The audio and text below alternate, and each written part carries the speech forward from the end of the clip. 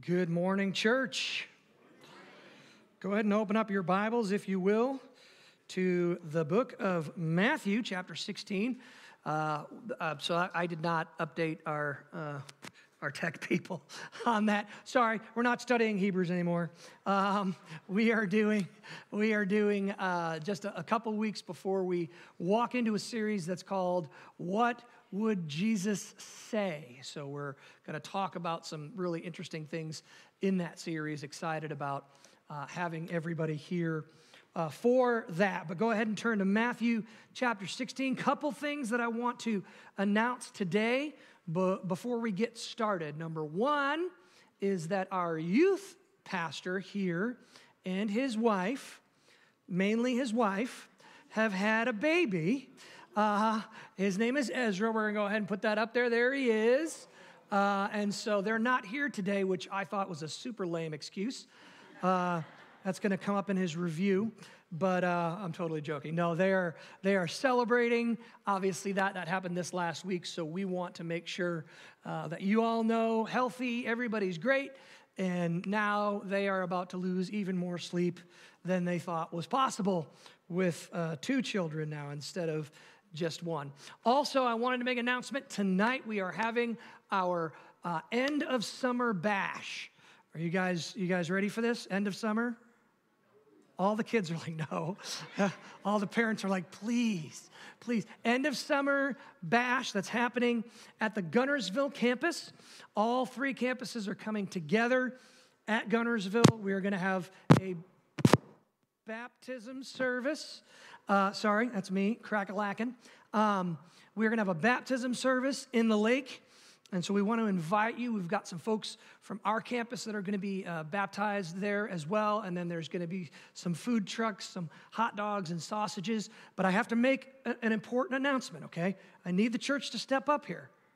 We are the body of Christ. We're going to talk about that today. I need a very important announcement. Snow cone thing fell through. Thank you. I know. I'm with you. Oh, man. So here's the thing. If anybody in the room knows how to make homemade ice cream, now's your time. Jesus is calling. Okay? We have an opportunity here to have we're going to do homemade ice cream. So I know it's last minute, but anybody who has the ability to make some ice cream and bring that, we may even put together some sort of an ice cream taste-off and figure out who made the best homemade ice cream. We're not going to give you anything for winning it, but at the very least, you'll be able to walk away with the pride of knowing that you have made the best homemade ice cream. So seriously, if anybody has that ability, we do want to have dessert for everybody. That will obviously be provided, and we weren't able to secure our snow cone truck to be there. So if you have that ability, you don't even have to tell me, just bring it. But if you could tell me afterwards so I can kind of know how many people might be available to do that, I would be very, very appreciative. Now that we're done with all the important stuff, let's dive right into Scripture this morning. We're going to talk about one of my favorite things to talk about, which is the church. And I'm going to be honest with you. It's interesting. A couple weeks ago, so I don't know if you know this, but our roof leaks here, I don't know if you guys, I know, shocking, isn't it? So, so there's quite a bit of time during the week that I'll spend coming and cleaning up. We try to put out buckets, but you never know. It's like a groundhog. You don't know where it's going to pop up next. And so it's kind of misses, and so I got to come and clean up. And I was frustrated, man. A couple weeks ago, I was just like, man. And I was cleaning up some water, trying to get a stain out of the carpet. And I was like, man, this church, I was so frustrated. And God, has God ever given you a spanking? Anybody here? Yeah. That happened to me in that moment. And God's like, psh, and I was like, what? And he says, this isn't the church.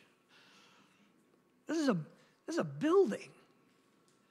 This is where the church meets. And don't get me wrong, I'm grateful that we have a place to meet and all of that. And I'm not doing this just to whine about those frustrations, but it was one of those moments where I thought, man, sometimes we think about church as a place to go or a specific location. We call it the church, which isn't necessarily wrong, but the understanding of what the church is needs to be so much deeper than that, because God has not placed a blessing on one location, on one building, on brick and mortar, or metal and wood. That's not what God is saying. He has called us to be the church. You and me, and in that moment, God said, you're the church. This isn't the church, you are. We are the church. And it's so important for us to understand as we unpack that, what that means. Because we may say that, oh yeah, okay, we're the church, blah, blah, blah, blah, right? And then we just go about our day. But what does that mean? The Bible says where two or more are gathered in my name, I will be in their midst also. And that's not necessarily just dealing with the church, but God has called us as individuals to be the church. God came up with this idea, right? We didn't create the idea of church. Jesus did. And I figure anything that Jesus came up with, probably a good idea, right? Probably something that we're going to want to follow hard after. It's not a man-made institution. It is God-ordained. Matthew chapter 16, verses 15 through 18. Again, if you've been around church for any period of time, you've probably heard some of these verses before, but we're going to dig a little bit. We're going to look a little bit at what some of these things mean for us. If you have your smart device with you, you can follow along. I know we don't have anything printed out this morning for you, but you can go to the Bible app, go to live events, 35016 if you don't have your location turned on, and you'll be able to see those notes and follow along with us. Matthew chapter 16, verses 15 through 18, Jesus is saying this to his disciples. He said, but who do you say that I am? Jesus had just said, hey, who does the world say that I am? Who do other people say that I am? And they got through giving all sorts of different answers. And then Jesus asked them a question, but who do you say that I am? Simon Peter, one of my favorite people in Scripture, replied, you are the Christ, the Son of the living God. And Jesus answered him, blessed are you, Simon Bar-Jonah, for flesh and blood has not revealed this to you, but my Father who is in heaven. And I tell you, you are Peter, and on this rock I will build my church, and the gates of hell shall not prevail against it. Let's pray this morning. God, thanks for the opportunity to meet. Thank you for your word. Thank you for this church. Thank you for your church, the opportunity for us to get together across the nation, across the world this morning, and in different time zones and different places. We know that there are people that are meeting in your name, and we're so grateful. We pray that as we look and as we study and as we dig a little bit deeper, that we would realize what part we have to play in your body and in your church. Thank you for giving us community, for loving us. In Jesus' name, amen. So this verse has been taken out of context in certain situations. Again, some of this has to do with translation issues, right? So we're translating from Hebrew. In this situation, it's actually Aramaic that we're translating from. And so the way that sentences are put together can kind of be confusing. And so some people look and say, okay, Jesus is saying, you are Peter, and on you, Peter, I am building my church.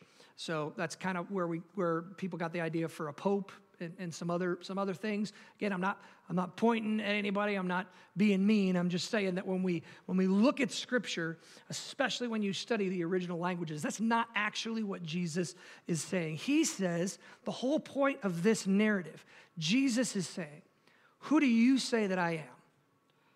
And Peter says, you are Christ, the Son of the living God. And then he says, that's right, Peter. And just as you are Peter, on the rock of the truth that you just spoke about who I am, I will build my church. Not on you as a person, not on any individual, not on any establishment. I'm going to build my church on the truth that I am Christ, the Son of the living God. What does the word church mean? It comes from a Greek word found in the New Testament. We actually don't see the word church. We see the word ecclesia. Ecclesia, and that word means a gathering or an assembly of believers. That's all it is. That's all it is, and it's so much more. I'm not diminishing the church, but what I'm saying is we've put so much into it. And again, I love all of I've been to Montreal and some other places where the gorgeous cathedrals and all of that, and that's awesome. I can appreciate the art and all the things that go into that, but sometimes we put so much of our thought and our belief into a location. But that's not what it is. You know, we just had folks that came back from the Amazon, you know, driving down the river, and there are people that just meet on the side of the river. That's the church, right? We are the church. They are the church, a gathering and assembly. Matter of fact, ecclesia at the time didn't even have a religious connotation. It was just a gathering of people. And it's been kind of adopted now, and now ecclesia is what is used to talk about the church. It's not a place, it's the people. Church really isn't about where, it's about who. And the who doesn't start with you. Hashtag Connect Church Arab. The who doesn't start with you. The who starts with Jesus. Everything we do is going to be built off of the rock, Christ Jesus, who is the Son of the everlasting God. We are called to be the church. So what does that mean? I'm going to give you, it's actually 6 points, but we're going to go through them really fast. I promise you guys are like, oh, come on. No, don't worry. It's fine. Because I want to talk about 3 purposes of the church, and then in your notes, you have the 3 reasons why the church is called the bride of Christ, which is what we're going to get into in just a minute. What are the 3 purposes of the church? Why are we here? I believe that, as Pastor Keith has said 100,000 times, that not only, but I believe that the church exists for those who are not here yet. Matthew chapter 18 tells us that we are to go and to make disciples of all nations and to baptize them and to teach them the things that God has taught us. And then Jesus says, I'm going to be with you even to the end of the age. We exist as Christ followers and as a church to reach those who are far from God. Those who maybe have a relationship with God and fell away, or those that don't have a relationship with God, and then we introduce them to the living God. But here it is. Number 1, we have a ministry to God, right? We minister to God as we praise and bless the name of Jesus. That's part of why we open our services with worship. We want to welcome God into this place. Again, not that God needs welcoming to come anywhere, but we want to say, God, we're glorifying you. We are ministering to you, God. It makes a difference. It's not a concert for us. It's not, now don't get me wrong, these musicians that are on the stage could absolutely put on a concert for us, right? Amen, thank you. I was waiting for it, right? They're good enough. That's not what it is. We reach for excellence. We want to be excellent, but we want to be excellent for God, not for us, not to impress, not to say, oh, look how hip and great we are, and all of that kind of stuff. We want to use what we have at our disposal, the talents and the treasures that God has given us, in order to minister to him. Say, God, you are good. You are great. Let me sing of your worthiness. That's why we do it. We want to minister to God in that way. The psalmist says, oh, magnify the Lord with me. Let us exalt his holy name. He was talking about the idea that we're to magnify the name of Jesus. And as we do, his presence grows bigger and goes deeper in our lives. Worship is the natural overflow of a grateful heart. When we have gratitude for God for what he's done, worship is just the natural overflow. We say, God, I don't know what else to do but to say thank you. And what does that look like? It doesn't have to necessarily look like a praise song or a hymn. It could look like a lot of different things. But worship is that natural overflow. We are here to minister to God, and we don't just minister through music. We minister, I'll tell you right now, Barbara Buckhannon is in the other room ministering to children. She's serving, and that is ministering to God's heart. Because he is receiving the glory of his name being honored, his story being told, his love being shown. We serve as we clean the bathrooms, as we make coffee. Trey Stanfield every Sunday takes out the garbage. Nobody asks him to. And I'm not calling him out to lift him up. I'm saying he is worshiping. He is giving God honor and glory for who he is, because he loves God and he wants to minister to him. Number 2, we minister to others. We're here to minister to God, ultimately, first and foremost. Everything that we say, everything that we do is going to be run through this book. And if anything that I say or do goes against what this book says, I want you as a church to call me out on it. I want someone to say, no, that's not right. And I can either explain myself, or I can say, whoops, or I can, whatever. But everything that we do needs to be run through the filter of this. We are God's people. This is God's word. Everything runs through this filter. We minister to God and we minister to each other. We come here to worship together. The Bible says, do not forsake the gathering together of yourselves. It's important for us to get together. You'll hear people that say that all the time. I know I've talked about this before. Oh, man, I go for walks in nature. That's my church. That's not true.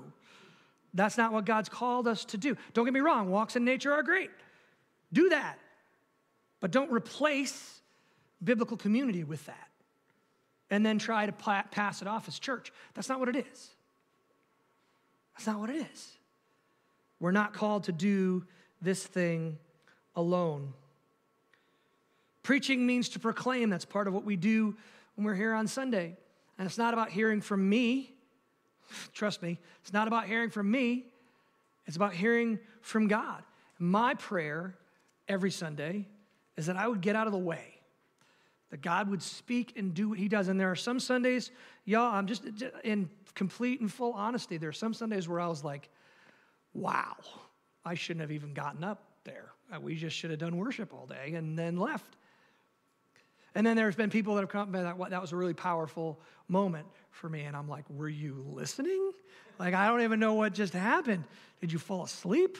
What happened in there? But because God can do that. And so I try to prepare as best I can, but I can promise you, I don't want you to hear my opinions. And I have opinions. I don't want you to hear them. I want you to hear the truth of God's word.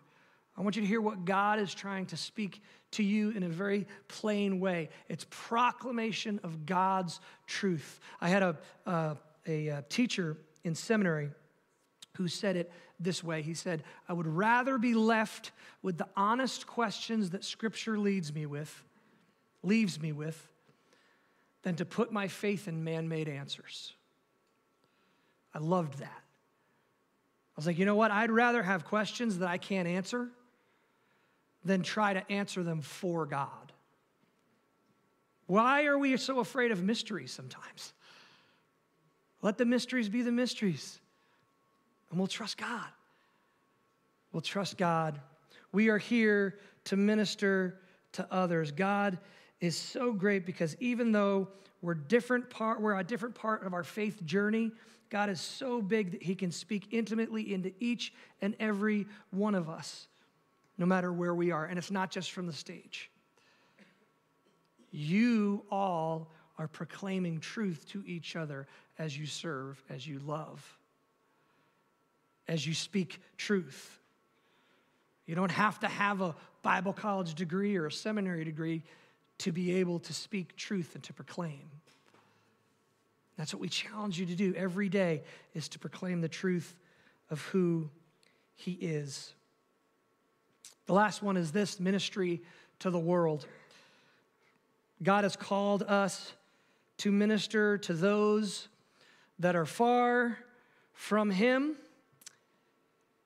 We could be the church as we go to school, which you guys are about to start doing again. Womp womp. We can be the church as we go to work. We can be the church in our marriage. Now, again, I'm not saying that our marriage is the church. I'm saying we can represent the church in all of these different areas.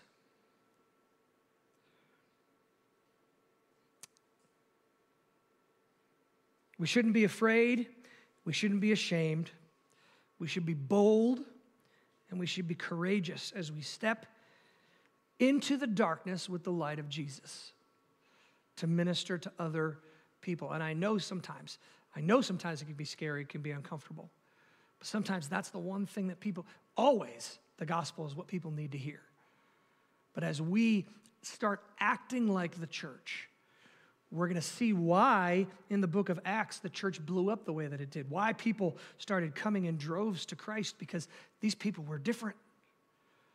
Because Jesus had changed their hearts and their minds.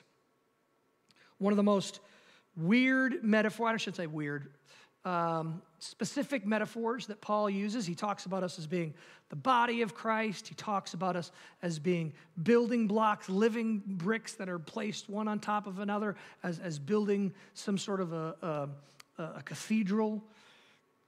But he also talks about the church as the bride of Christ. I'll be honest, before I was married, that confused me, and it was a little weird. Okay, so I was kind of like, nah, I'm not sure if I'm tracking with you on that. Ephesians, turn to Ephesians, New Testament. We're going to pop through this real fast. These are the points that are in your outline. You guys are like, he's just getting to the outline? Don't worry, this is going to go fast. Galatians, Ephesians, chapter 5. You guys have probably heard this, again, if you've been around church. Verses 25 through 32. We'll read this to you. 25. Did I say Galatians? Yeah, Galatians, Ephesians. I was on the wrong book. It's fine. I'll get there. Speaking of Bible college degrees. 25 through 32. Husbands. Listen up, husbands. Love your wives as Christ loved the church and gave himself up for her, that he might sanctify her, having cleansed her by the washing of water with the word, so that he might present the church to himself in splendor, without spot or wrinkle or any such thing, that she might be holy and without blemish. In the same way, husbands love their wives as their own bodies. He who loves his wife loves himself, for no one ever hated his own flesh, but nourishes it and cherishes it, just as Christ does the church, because we are members of his body. Therefore, a man shall leave his mother and hold fast to his wife. The two shall become one flesh. 32, I'm going to read it to you. This mystery is profound, and I am saying that it refers to Christ and the church. He's using a metaphor here. He's talking about this idea of husband and wife and marriage.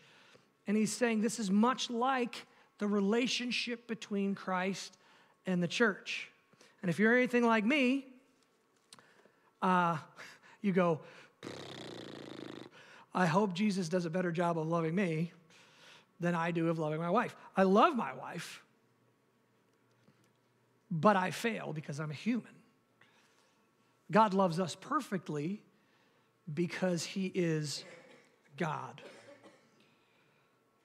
You know, it's interesting that Rachel is, my partner, and outside of Jesus, she's the most important person to me. That's just the way that it is.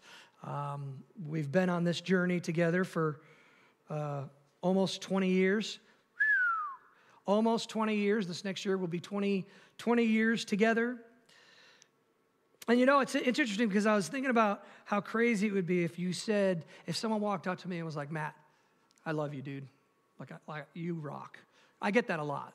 But if people were just to say that to me, but they're like, but your wife, I can't stand her. Actually, I get that a lot too. No, I'm just kidding. I don't. That doesn't happen. That doesn't happen. Like, what would my reaction be? Right? Like, what? I'd be like, huh? Those two things can't be separated. You can't say that you love me and say that you don't love my wife, because we are one. We are the same. We are in this together throughout the mistakes that I make, throughout the mistakes that she makes. We are in this together. So it's funny to me when people do that with the church. Man, I love Jesus, I love God, I hate the church. I'm like, nope, not true. That you don't love Jesus, you don't love God as much as you say you do, because God loves the church. God created the church as his bride for the purpose of ministering to us so we can minister to him, so that we can make his name known to all of everyone that is around us. 3 reasons the church is called the bride of Christ. I have 1 minute. Here we go. Number 1, intimacy. God allows us to have intimacy with him. Now, don't get weird on me. We're not talking about that kind of intimacy, right? We've turned that word into something that always means something sexual, and that's not the case. Intimacy is that close bond that God does not desire to walk with us at a distance. God wants to be right there with us, and he is. The Bible says he's knocking on the door. What's our response? God, walk with me. Carry me when I cannot walk myself. A metaphor is something that brings resemblance to your life. God is trying to find something on this earth to show us the level of intimacy that he wants to have with us. Intimacy ultimately is about trust. God wants us to trust him because he's worthy. Because he's worthy. Number 2, protection. I don't know if you know this about me, but I am a lethal weapon. You laughed really quick. Greg? I hurt myself when I did that. Right, protection. Part of what that is from a husband to a wife is that there's, and in that relationship is men, we feel this, not ladies, that you can't take care of yourself. It's nothing like that. I'm not putting you down. What I'm saying is that we feel this level of protection, that it's part of our job to make sure that our families are safe. Jesus does that for us. Verses 25 through 29 talks about all of this to present us, the church, to himself in splendor, without spot or wrinkle. And love your wives as our own bodies. Protect our what it is that we love so much. Sometimes I don't think we always realize how much God protects us. We always think about all the bad things that happen. And again, I don't want us to focus so much on all the bad things that could happen, right? Because that'll take a long time. But God is doing great things. He's protecting his church. He's protecting his word. He's protecting those that he loves. And that doesn't always mean that we're going to walk through life without having any sort of issues or without having any sort of frustrations, or even without having to give our life for the sake of the cross. That's not the protection I'm talking about. Jesus has saved us, and he told us that you're in the palm of God's hand and nobody can take you out. God has secured us in our relationship with him. I am taking Krav Maga now, though, so I'm working my way. Brian's trying to teach me how to be a lethal weapon. Last one is this, number 3, rights. God has granted us certain rights as his bride. We have rights because of Jesus, not because of who we are, but when we trust in Jesus, we are gifted his righteousness. And we are given certain rights as the position that we hold with Christ. Because Rachel is my wife, she has the right to speak on my behalf. And often does, right? And often does better than me. You want to see a preacher's wife get mad? Get her on the phone with an incompetent salesperson or somebody doing something for the internet. That happened this last week. Not that I'm telling on her, but it did, right? You want to see there to be, but it's not, oh, let me talk to your husband. No, you don't have to speak to Mr. Chandler. You're speaking with Mrs. Chandler. Thank you very much. Most often I send her, I'm like, she does the heavy lifting around here. I'm like, there's a scary guy in the driveway. Can you go home? Can you take care of that? Right, but there are rights. And again, I want us to understand the positional situation here. I'm almost done, I promise. But I want us to understand the positional situation. We're not saying, women, that you need us to give you rights. Jesus gives. This is what I'm saying to you, okay? It's the relationship between husbands and wives, especially in this day and age where women were not valued as much as they should have been. And Jesus is saying, when you, as the bride of Christ, as the church, you have all the rights that I'm bestowing upon you because you are my bride, because I love you. That's for all of us in this room. I know it's weird sometimes for the guys. We're like, I'm not a bride, buddy. But yeah, no, we are. We're the church. We're the bride of Christ. Jesus loves us enough to give us the very righteousness of Jesus and tells us that we are held to the same, that he views us through that lens. Not that we are sinners saved by grace, but that we are the righteousness of Christ, sons and daughters of God, his bride, who he loves, who he protects, and who he has an intimate relationship with. Let's declare and decide in our spirit that we're going to be the church. We know who we are. We're the ecclesia. It's been given to us. So let's act like it. Let's step out in authority. I have the rights. I have his protection. I have an intimate relationship with him, and he has called me to share that with everyone. Because he doesn't just love me, and he doesn't just love the church. He loves the whole world. Let's bow our heads and pray this morning. We're going to have an opportunity to respond as the church, which is why I love opportunities like we're going to have this afternoon to get together. All three campuses, we've talked about this before. We are one church in 3 locations, and we truly believe that. That is what we strive to be.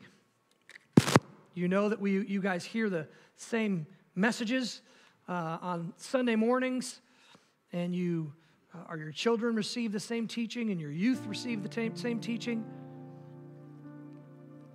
We're led by a group of elders across all 3 campuses. We are one church. And we have such an opportunity to love well. And today, and especially in the upcoming months, we're not going to see a whole lot of love. Anytime there's an election cycle, we don't see a whole lot of love. We see a whole lot of people getting mad at each other for really silly reasons. Here's what I want to challenge you. Can we be the church? Can we understand that God wants to have an intimate relationship with a close relationship with us?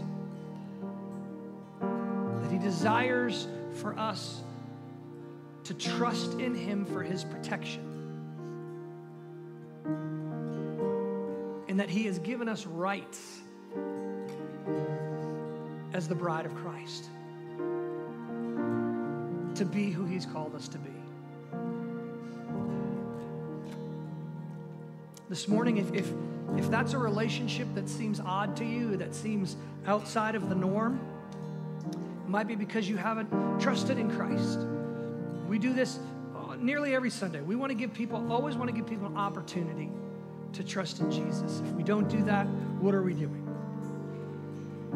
So Jesus said that anybody who calls upon the name of the Lord will be saved. The Bible doesn't give us specific words we need to speak or any specific thing we need to do. He just says that those who believe in your heart that Jesus is God and that God has raised him from the dead and that he died for our sins, that through that, and we confess that with our mouth and believe it in our heart, God will save us. Maybe there's someone here, every head's bowed, every eye's closed, nobody's looking around. Maybe there's someone here that says, you know what, I haven't trusted Christ, but this morning I want to. Here's what I'm going to do. I'm asking you to be brave. I'm not going to call you out. I'm not going to have you come forward. I'm just going to pray with you. Maybe you're here in this room, you say, you know, I haven't trusted Jesus. Man, I want to trust Christ this morning. Just pop your hand up real fast. I promise I'll see you. I'm not going to call you out. I just want, amen. I just want to be able to pray with you this morning. Maybe you're at home and that's your story this morning. Very simple for us. We confess, we believe, we call on the name of Jesus. Something like this: Jesus, I believe that you died for me in my sin, that you rose from the dead on the third day, and that you are the King of Kings and Lord of Lords. And I ask today that you'd forgive me, you'd take away my sin, that you'd separate it as far as the east is from the west. You would help me to live a life that honors you. Thank you for loving me. In Jesus' name, amen. Keep your heads bowed, your eyes closed. Maybe this morning, if you responded in that way, let us know. Communicate through the cards, through the codes on the back of the chairs, online. You can let us know. Maybe you're here this morning, you say, you know what, I feel like I have been an attender of the church and not the church. And I want to be the body of Christ. I'm not going to call you out. I just want to pray over you. I want to pray with you. If that's you this morning, it says, I want God to change in me so that I can be the church in my family, at my work, at my school, on Sundays, whatever that looks like. That I can be what God has called me to be. If that's you this morning, just pop your hand up. I promise I'll pray. Amen. See all those hands. Jesus, for all of us this morning, I pray that you would help us to be your church. We already are your church, but that God, we can move that outside of this building and into our communities, into our homes, that we can be representations of who you are. And God, if you've called us to do something, to turn our hearts towards ministry, to serve, to love, whatever that looks like, help us not to look at church as a Sunday activity, but to realize that we are part of a family that has been saved by grace all week long. Thank you for what you've done. Thank you for how you love us. Pray you'd bless us this morning in Jesus' name. Amen. Go ahead and stand with us as we sing.